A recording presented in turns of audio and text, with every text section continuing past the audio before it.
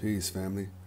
All right, so I know this looks disgusting. Some of you may or may not know what this is, but that is actually a tomato hornworm with eggs on it.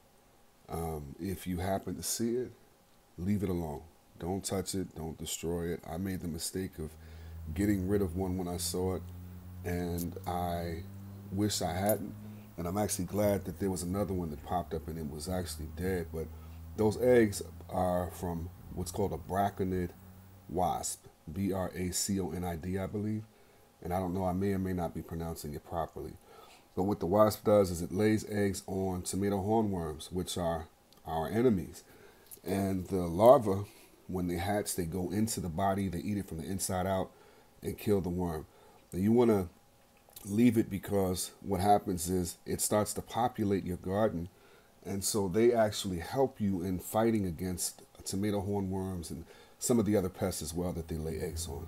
So I know it looks disgusting and it's skin crawling and it'll make you feel itchy, but if you see it, just leave it. Just leave it. If you want a natural defense against tomato hornworms and the like, just let it be.